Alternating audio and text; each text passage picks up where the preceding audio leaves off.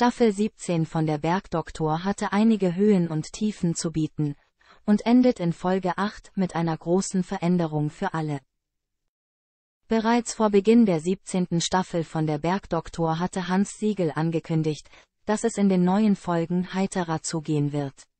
Und tatsächlich, im Vordergrund stand dieses Mal die Familie, und ja, auch die Liebe. Besonders Martin Gruber selbst hat durch Karin Bachmeier endlich wieder Liebesglück gefunden. Der Bergdoktor, Karos Ex, hat einen Autounfall.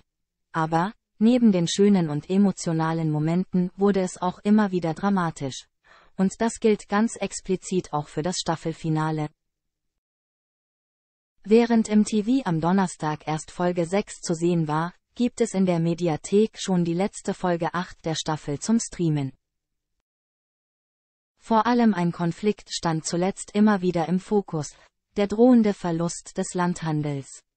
Ralf Pflüger hat durch sein Verhalten dafür gesorgt, dass seine Tochter Caro und er mit dem Rücken zur Wand stehen und die Bank keine andere Wahl hat, als ihnen den Betrieb als Ausgleich für fehlende Zurückzahlungen der Kredite wegzunehmen. Das Drama ist bereits vorprogrammiert. Mit seinem Auto kommt er von der Straße ab und fährt einen Abhang hinunter.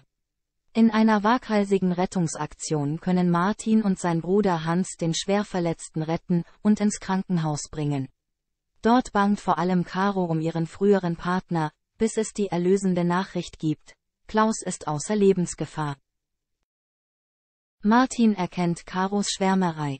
Später besucht Martin Klaus Strasser und spricht mit ihm darüber, dass er mit Alkohol am Steuer unterwegs gewesen ist. Durch den Unfall erkennt dieser schließlich sein Fehlverhalten und lenkt ein: Ich habe vorhin mit meiner Bank telefoniert. Die Überweisung auf das Treuhandkonto läuft, erklärt er. Damit ist klar, der Landhandel kann durch die Zahlung gerettet werden. Ende gut. Alles gut?